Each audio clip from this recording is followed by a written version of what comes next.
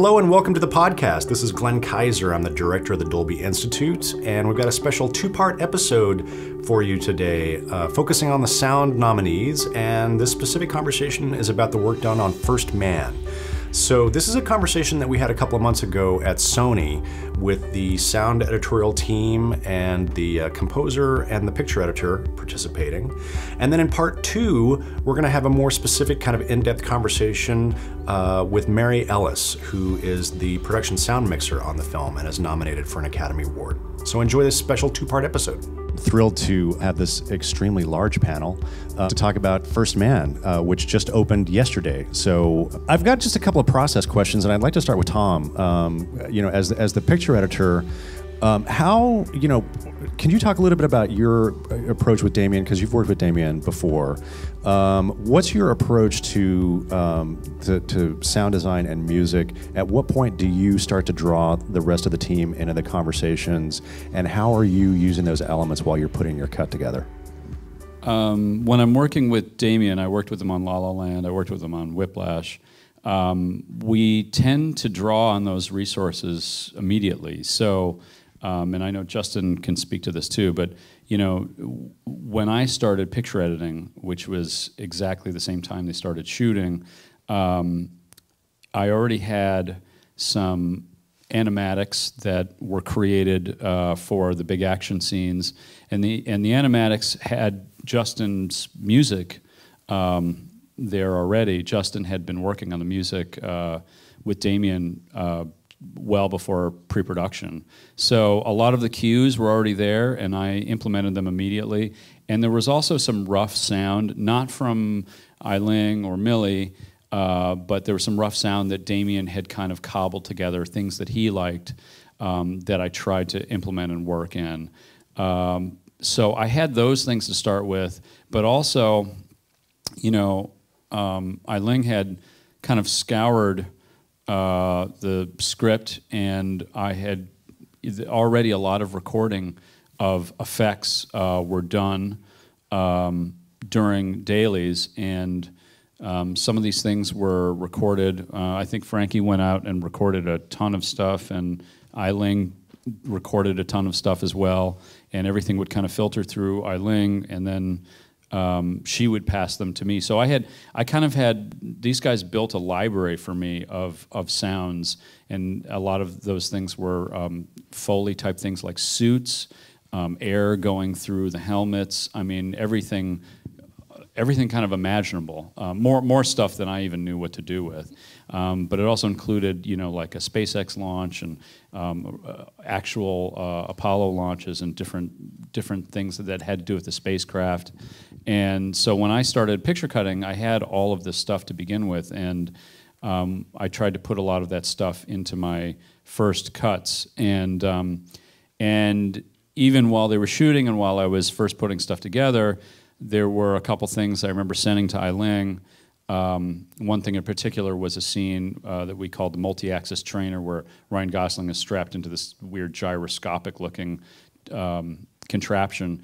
And I think that was the first scene that we passed off. It was just an early cut to Ai-Ling, and she did a pass on that, and that's something that we put back into, I cut on Avid, and we put that back into the Avid, and I immediately started working with it. And once shooting wrapped and Damien joined, that process continued and kind of amped up. So as soon as Damien and I would get a picture cut done or close, we'd send it to Ai-Ling, and she would do a sound pass on it. And then that started to extend to Millie, where we would have dialogue-related stuff that we would send to Millie. And I think an early thing we sent to Millie was a scene that was recorded in the rain, with some practical rain, which was very challenging and problematic. And so we would send things like that over to Millie, and she would, work on it, clean it up, and give it back to us. So very early on, I was working with elements from these guys, but then also we were just having kind of a back and forth, like a turnover, and we would just cycle through back and forth a lot, constantly. And this just continued all the way to the end. So one of the things that we were talking about before we started, Frank and Tom, I'm sorry, John, you guys didn't actually do. There were no temp mixes on this film. So usually that's a time to kind of experiment and rehearse some ideas and sort of get a feel for what the director wants to do. But you didn't have the benefit of any of that. So can you talk a little bit about like how did you and this was your first time working with Damien. So how did you kind of approach that? Just jumping in and mixing the film. It is difficult not having temp dubs, but at the same time, it kind of lets you expand as you go. What we did do was went to one of the early previews so we can let it sort of sink in. And, for the next couple months, you get to think about it. It's like, okay, what's going to change? First of all, music, knowing that the music is temp, but knowing that the final music is probably going to be very close to that. But then it changes, as it did on this one, where it just kind of changes and gets better and bigger and, all of those things. But it gives you a chance to think in your own mind, okay, how can we make this better and carry it forward? In this case, it was like it should sort of be documentary. That was the main word that we talked about. Luckily, we had the chance of Tom and Damien. Their cutting room was right next to the Hitchcock. So for lunch, pretty much every day for months, we got to see him. So once we thought of something, we could ask questions, and sort of elaborate on things that we were thinking. And they would go, yeah, that's cool, go for it. Oh, yeah, that's great, cool. Always very supportive, or like, nah, maybe not on this one, next one, and something like that. So in a way, we got to really have time to think about it way before we got to the stage, before I started dialogue pre-dubs. Way before. So we had a lot of the answers, a lot of the directions sort of hammered out. So then it was pretty much the normal getting on stage and, having new elements, tons of new elements. The new music, of course, that's the first time anybody's really hearing the fresh score and the differences in the nuances, is the harp, what kind of pluck is it? I mean, just little tiny things that we would spend time on to make sure we got it exactly fit in. So it was, I would say it was. I dug it. I totally dug it. I mean, the no temp thing was new for us, but I totally dug it. It's a lot of fun.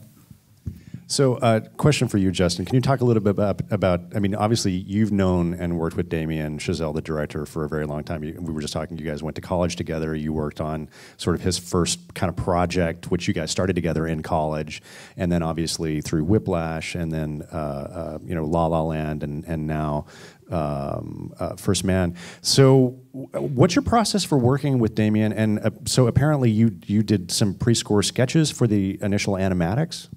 Yeah, so I started working with Damien when he started prepping the movie, so that was March of 17, and he started shooting it in October of that year. So he was, like any director, working several months with the whole team, the costume, production designer, cinematography, and Linus, the cinematographer. And so during that time, I was just doing my work of figuring out the themes, composing at the piano, figuring out, after we sort of locked down some melodies, then figuring out the sounds of the score, and then actually, once that was figured out, actually building mock-ups to scenes. Like Tom had mentioned, there were some big scenes of the movie that Damien really wanted scored before he shot it. Obviously, that score changed once you get to post, and I'm seeing how they're cutting it, and I'm having to adjust a lot, but I think it's a little bit because of the background we had in making musicals. For something like any musical, really, you have to have a lot of music actually recorded before you shoot it. And for something like La La Land, there are big sequences like the waltz in the planetarium or the epilogue sequence where you have to have big pieces of music made so you can actually shoot to it and choreograph to it. And obviously this wasn't a musical, so that didn't have to be done the same way. But I think Damien he still liked approaching it, some of the scenes, in the same way, where he would go in knowing what the music was. He could storyboard to the music, as he did with musicals. He could have it on set. He could play it for the actors at times. He could, and then Tom and Damien could use it as the basis for their first cuts, and could. So there are certain sequences, like the landing sequence, where there was a mock-up that was all in. It was made, and I adjusted it later, but they started with that. Couple of other big sequences in the movie like that, where I had really a full orchestral mock-up. And then there was also just, because I'd done so many demos and so many just experimentations with themes and sounds and arrangement, instrumentation ideas, we just had like a big folder of material that they used as temp to draw from. So I didn't even know how it was going to be used. There were just a lot of different harp and theremin, harp and ambience, some affected strings, just lots of different ideas, implementations of the melodies that we had decided on, that they just had a big folder, and they used that in those first cuts, or really for a long time as they were cutting the movie. And so I would get stuff from them. They would cut a scene, they would drop in a demo that they thought felt, you know, like temp music, but it just happened to be our temp music. They would drop it in, and then I would get it, and I would see, oh, I see what you're going for there. Let me respot it a little. Let me, you know, I think maybe the chords can fall a little differently against the picture, but if it would give me an idea of what they wanted, it was temp music. So I'd say, oh, you want a harp thing there, you want a violins thing there. So it was really helpful. Cool. So we've got a couple of clips, and I'm going to presume because the movie just opened yesterday that most people haven't had the benefit of seeing it yet. But before we roll into this first clip, Ai-Ling and Mildred, I wanted to ask you, so the documentary is a term that I'm hearing a lot with you guys talking about the film, and it seems like that was sort of a very important design approach to the film. So before we watch this first clip, can you talk a little bit about what that meant for you on the sound effects and the dialogue side, and how that influenced your approach? Well, for the sound effects side, the documentary feel for me is to have this grounded, gritty feel to it, that it shouldn't be too polished sounding.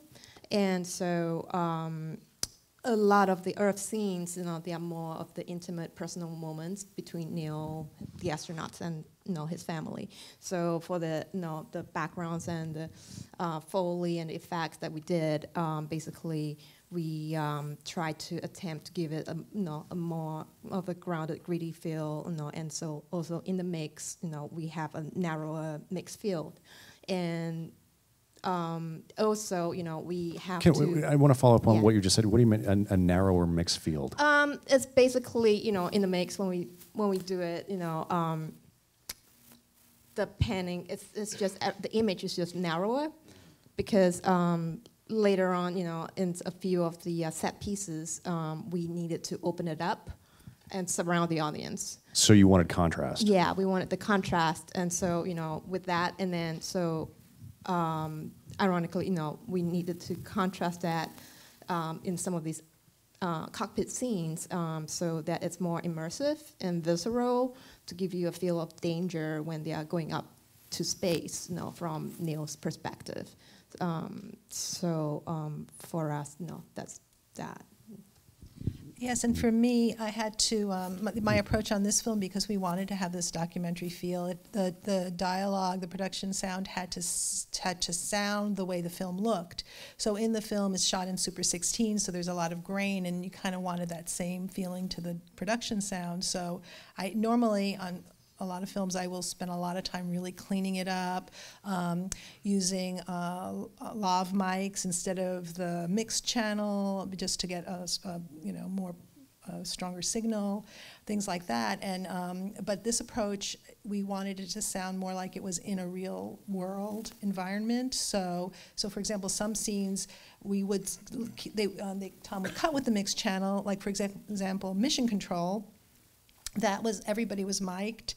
It was a huge scene with, I don't know how many channels, like 20. It was like 24, I had 24 tracks of audio, because I think they mic'd every man in the Mission Control. Every single person had their own mic, and then when, so normally when you would cut a scene like that, you would just use all those ISO mics, but we ended up presenting that, and then it got kicked back, and then because it wasn't documentary enough. Because it was too clean? Too clean, yes. So then I worked with Susan Dawes, a really great dialogue editor, and so it was like picking and choosing, okay, well, we'll leave the mixed channel here, but then these specific lines will go in for the ISO mic. So it was a different approach. It wasn't your typical Hollywood soundtrack, but we obviously wanted people to understand what they were saying.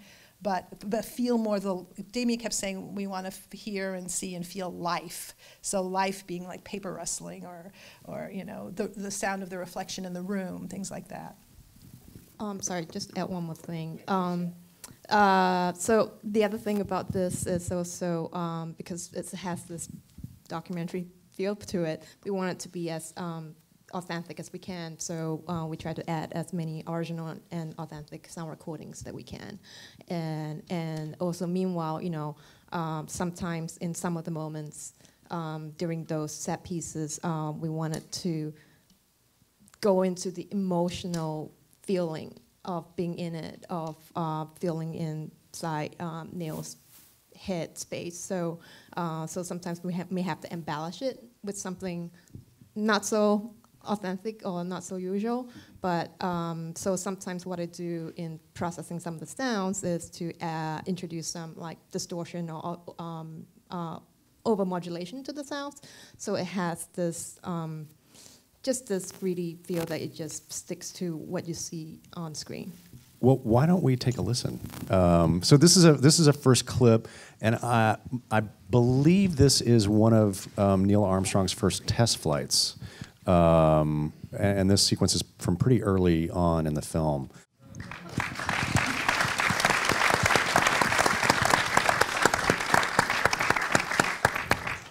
A nice, gentle landing. Tom, one of the things that I noticed watching the movie, and then it just struck me again in that sequence, you play a lot of this movie in close-ups. It's claustrophobic. It's really tight, and you know, I think it's a very different approach than maybe what we're used to seeing, sort of like wide shots, establishing scale.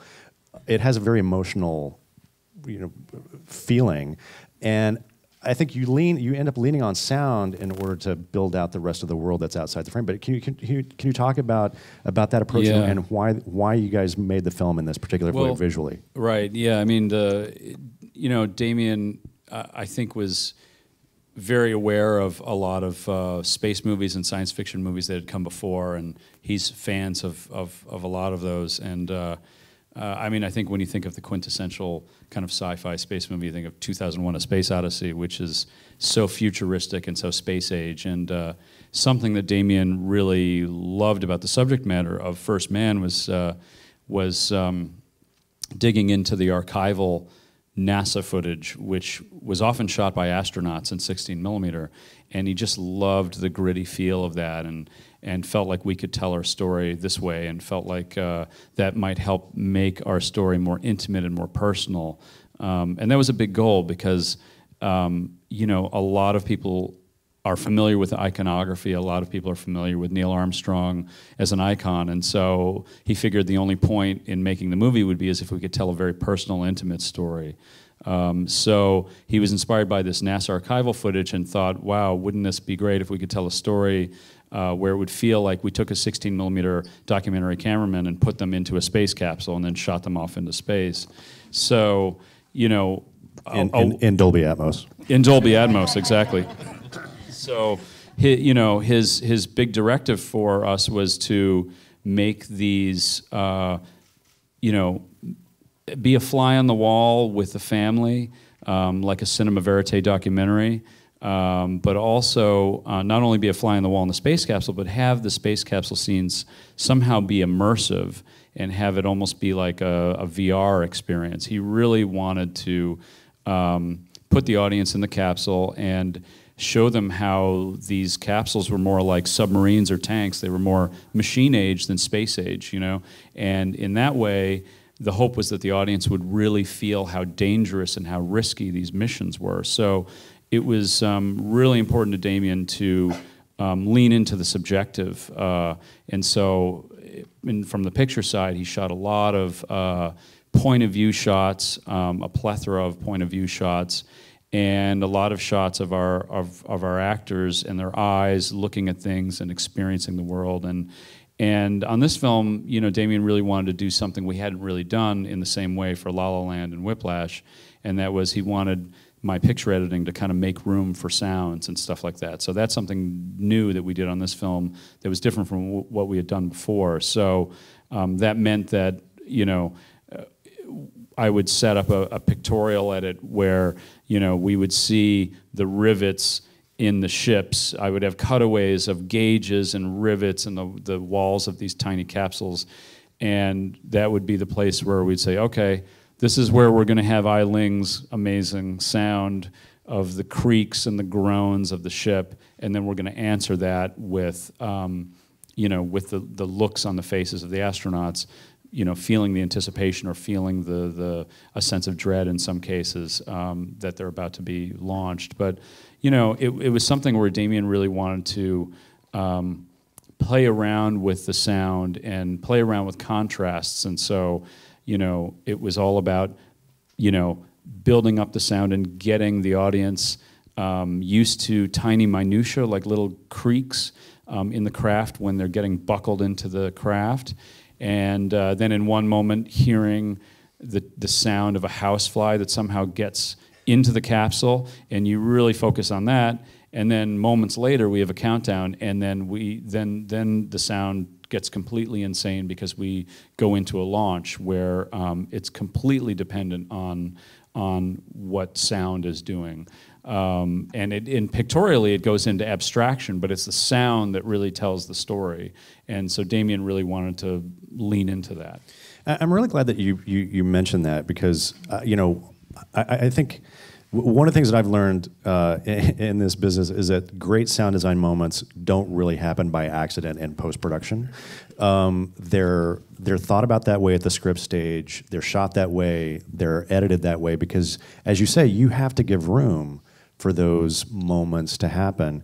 So, Ai-Ling, can you talk a little bit about the sound design in this particular sequence? Because I'm hearing a lot of really cool abstract stuff happening, especially with the sounds of the ship. So, not to give away any of the secret sauce, but like what?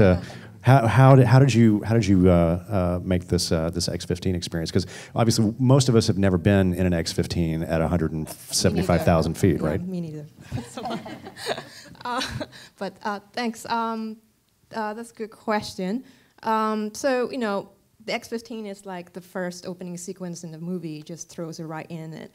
And a lot of it is, you know, early on in the early conversations with Damien, you know, one of the film references he told me to watch was Das Boot for the space travel.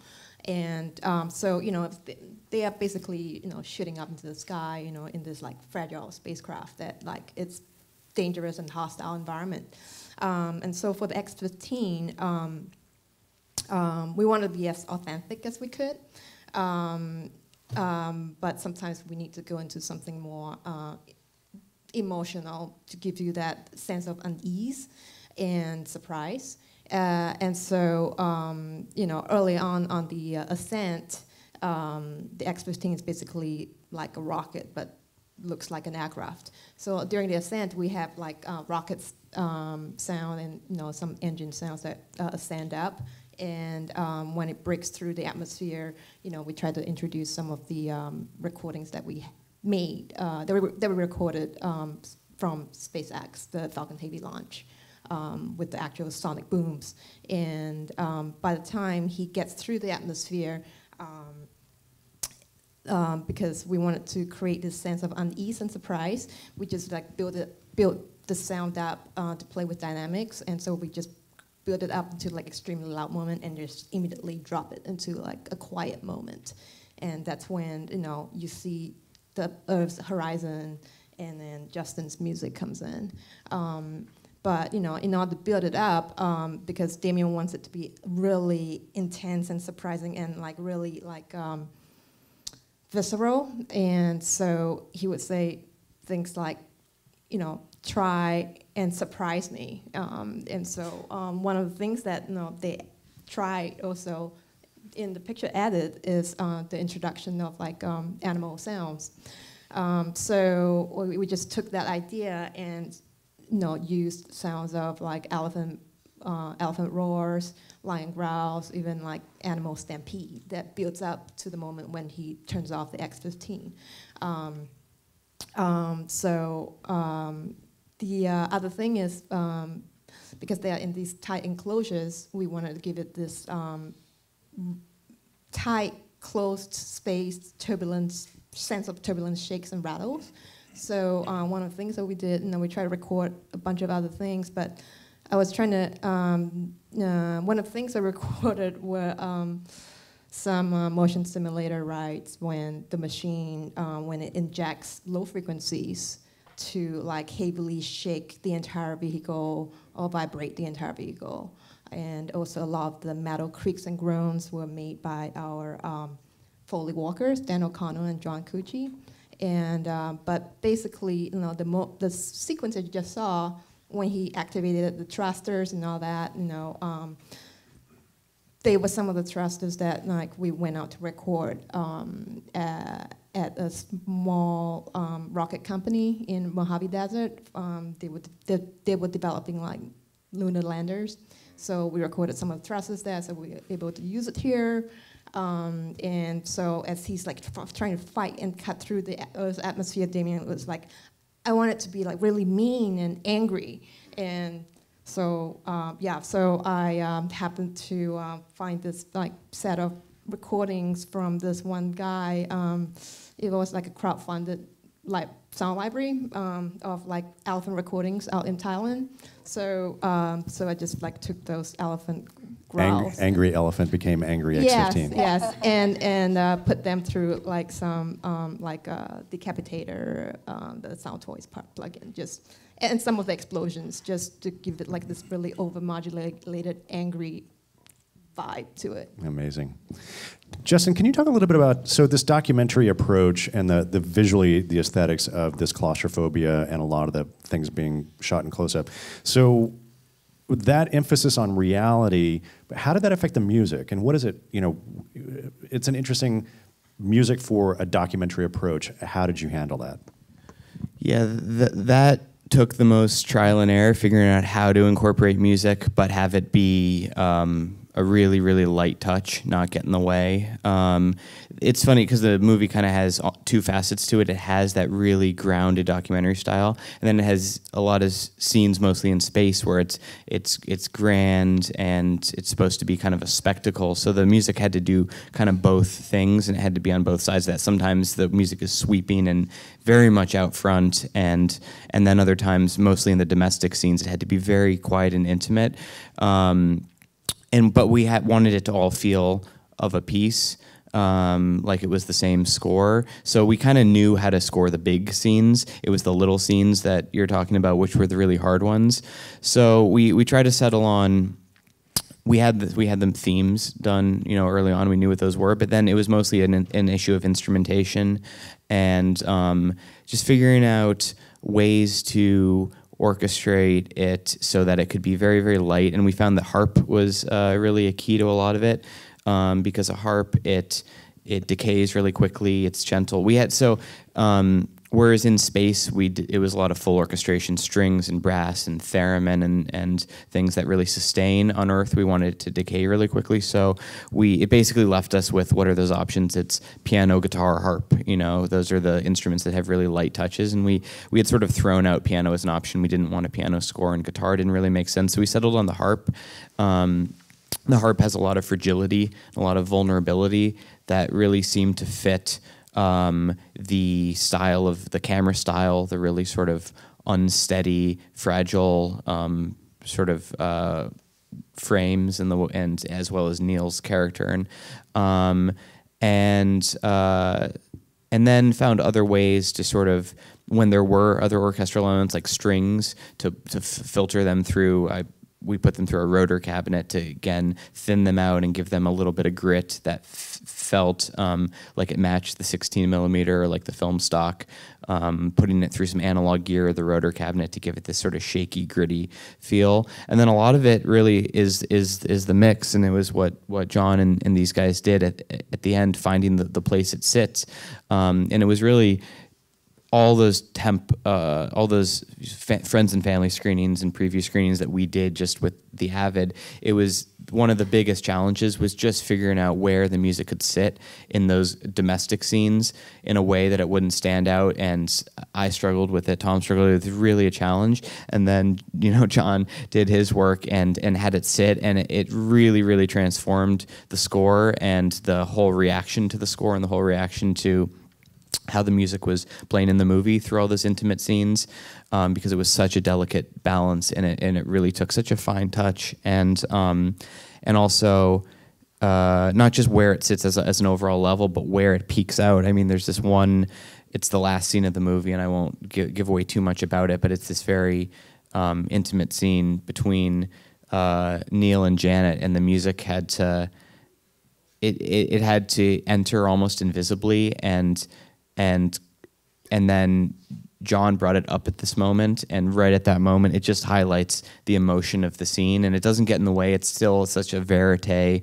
It's shot, and it feels so documentary, but this one little move in the music, it made the emotion tenfold, and that's not a move we had. That was something that they found, you know, in the final mix of that scene. So, Remember that scene?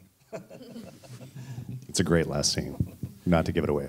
We got another clip. Let's take a look at this. I think this is Neil testing the landing, the lunar landing module.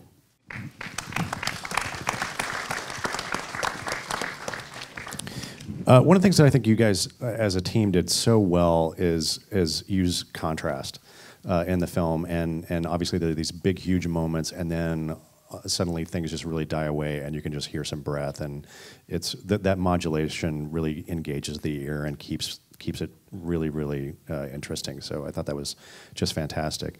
Frank and John, can you talk a little bit about how you used Atmos in the mix? This was a native Atmos mix from the beginning? Yeah, we mixed in Hitchcock Theater. When Ai-Ling and I were going through premixes, we never, kind of the gauges never crossed the gimmick line for the sake of Atmos.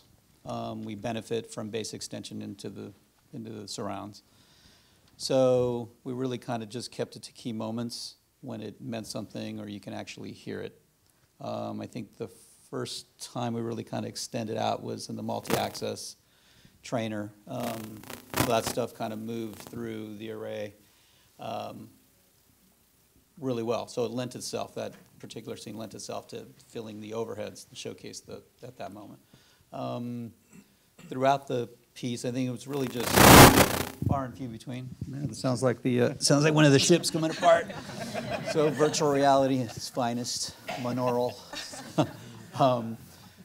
So we really kind of just picked and chose what would go into the array in Atmos, the overheads, and how those and how it affected the film and the tone and the emotion. If it was that particular sequence was very scary, I don't want to give anything away, it was pretty scary what they had to go through in training. And then we did some stuff early on with the X15 and some of the movement, exterior movement that was kind of fun, just some of the airs and whatnot. But it was really just kind of really precise and exact and never made you go away from the storyline or the screen. So that's how we handled that. One of the Atmos qualities I really like is the full range surrounds, and it works so well for this film because of all the, during some of these cockpit rocket scenes, it needs that size and to immerse the audience in it. And so I think we make use of a lot of that during, say, like even the Apollo launch or the Gemini launch sequences to kind of put, to kind of pan some of the rocket roars recordings and some of the JPL acoustic chamber recordings that we did, just surround the whole audience with it, and so that would mean, even like during the Gemini 8 mishap section, you have all the spinning sounds that to help sell to the audience that they are like spinning at like so many revolutions per second or per minute.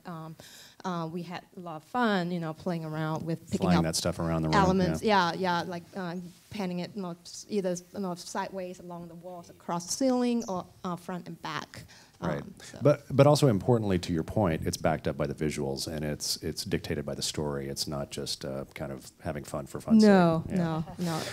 I do want to go. I want to go to audience for questions, but before we do that, just really quick, because it's so rare to have a picture editor come to participate in these kind of conversations. I wanted to ask Tom.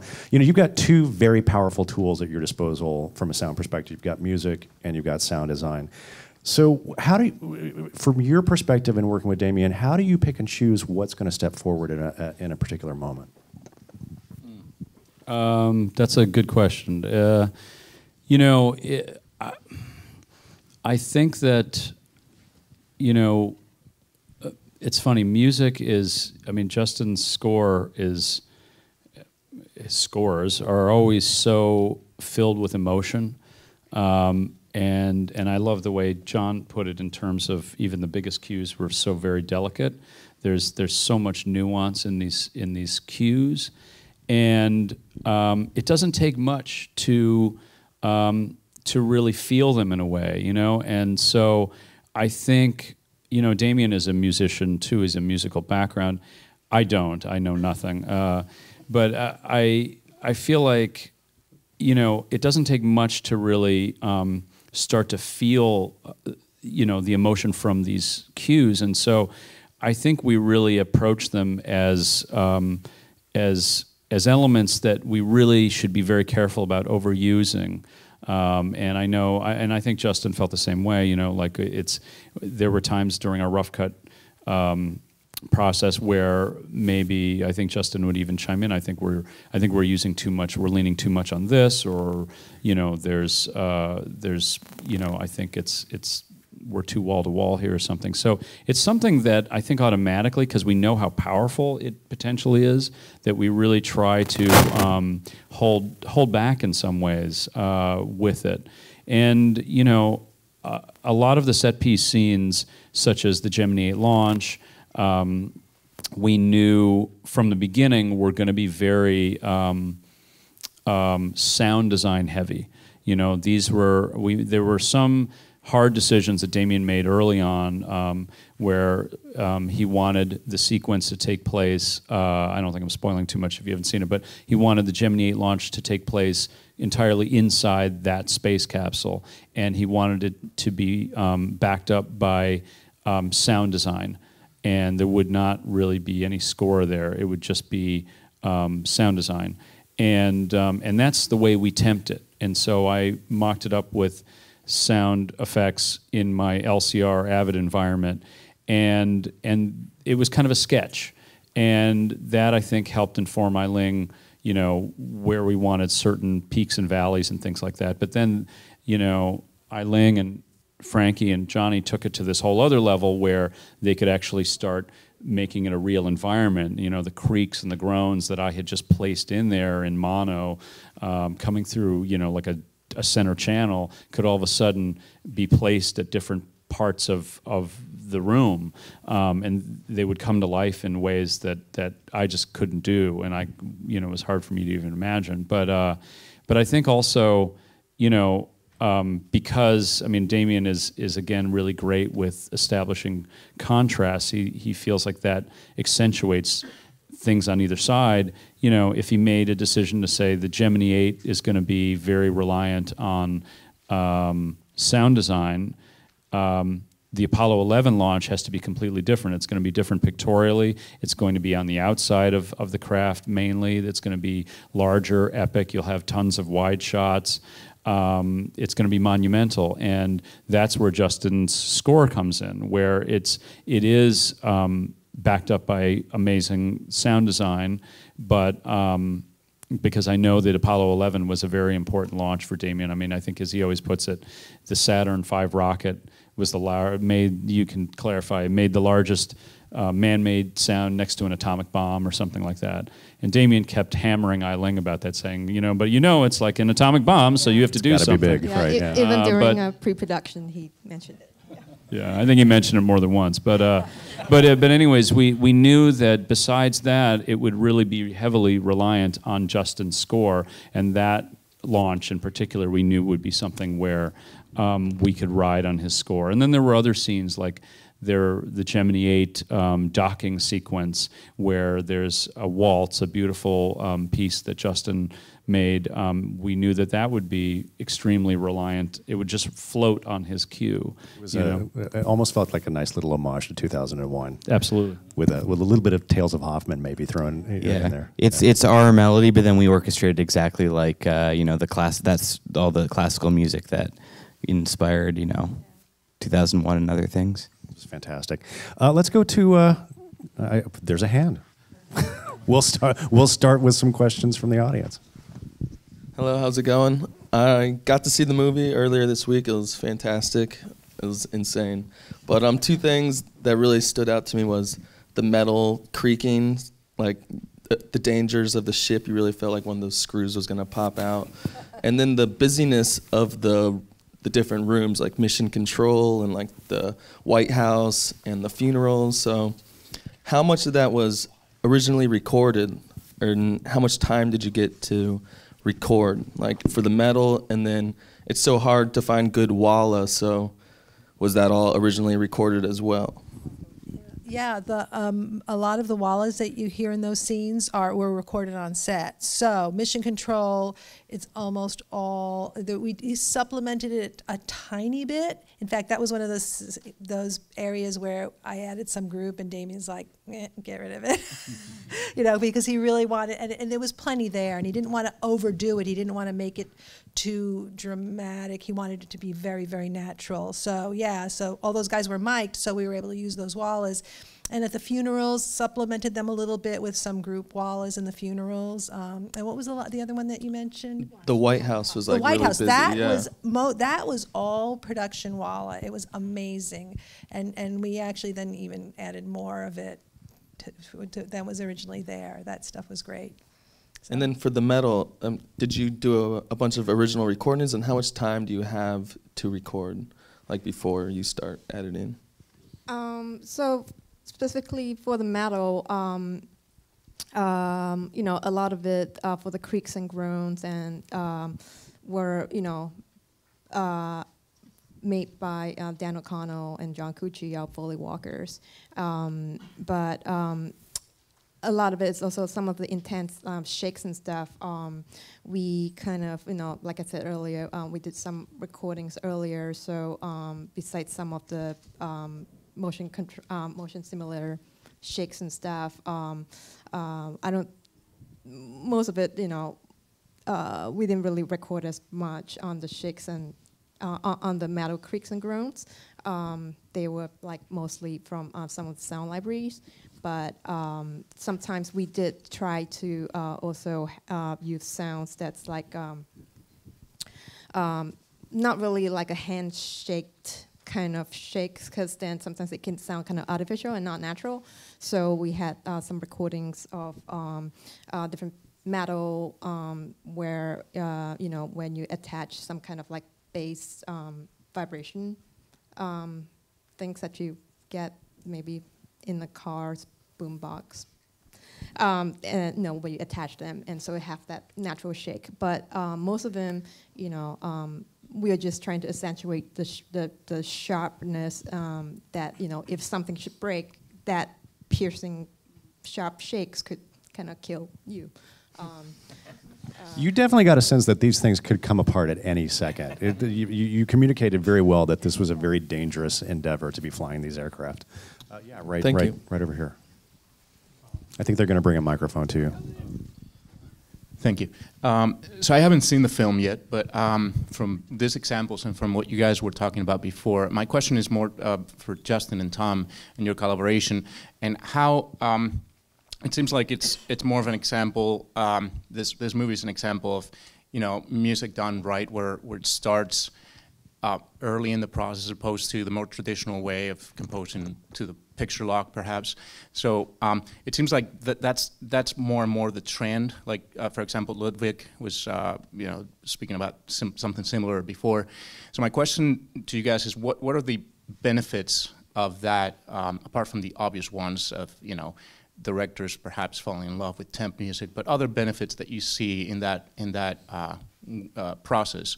And if you see perhaps this going more, you know, the process of composing music for film as kind of like building a temporary, perhaps library of music beforehand, of thematic material and perhaps sonic material, and then sort of finessing that after the picture is locked. Is that the process that it seems to be happening, you know? I mean,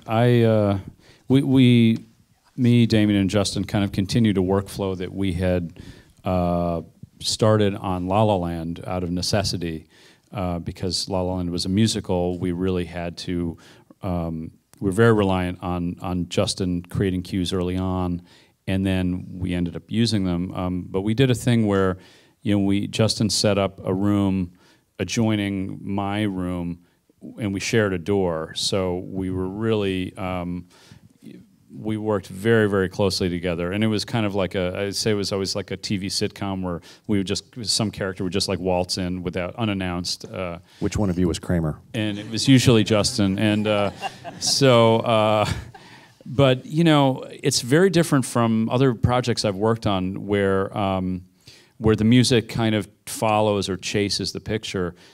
Damien's a musician, and so he has a very specific point of view on how he wants to do things, and he has very specific musical tastes. And you know, when we're working together, he'll often know a music edit that he thinks will work or won't work. And so we're a couple steps ahead with him in a way, and I think it's very director reliant. So it's really what works for that particular director. But for Damien, you know, a lot of what Justin would do would really inform the picture cutting, and not the other way around. I mean, you know, we would certainly pass picture to Justin, and then he would have to kind of rework what he had done. But often. You know, he would do things musically that he felt were best for the music emotionally, and that would require some picture changes. And that, you know, almost always was received well by Damien and by me, and we would make some adjustments, you know.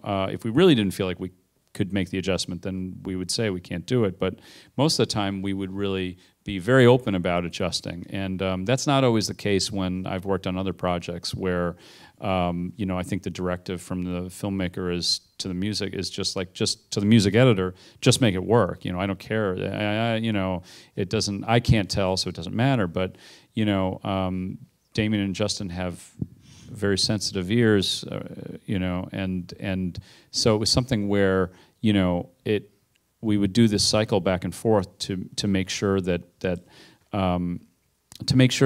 you know, musically and emotionally it was working, and often that meant the picture kind of followed. And in order to do that, we felt it necessary to work very closely together. Yeah. Yeah, and before we even get to the editorial process, I need time to figure out a lot of stuff. Like, Damien and I really love melodic scores and thematic scores, and just finding a melody can take a really long time, and we don't want to be caught in post-production with a certain number of weeks left, and still, you know, at that point you just need to score the picture, and so we need to know what those melodies are before and what the sounds are, what the instrumentations are before, so that's why we start as soon as pre-production starts. It took about 2 months of me just working at the piano, just sending piano demos to Damien, and that's been our process since the first movie we did, just emailing MP3s all day long, and I email one off and he says, no, I hate it. And then an hour later I have another idea and I email it, no, don't like it. And so we just keep going through, and then maybe there's, oh, that one's interesting, let's explore that, where could that go, what could a B section of it be, how could it unfold, experiment, go down that road, and then usually throw it out and keep going until we have a main theme, and in the case of most movies, this movie, a couple of subordinate themes that we're just like really confident in, and we feel like really serve the story. So that takes a long time, and it took a couple months at the piano before we even got to instrumentation ideas, sonic ideas.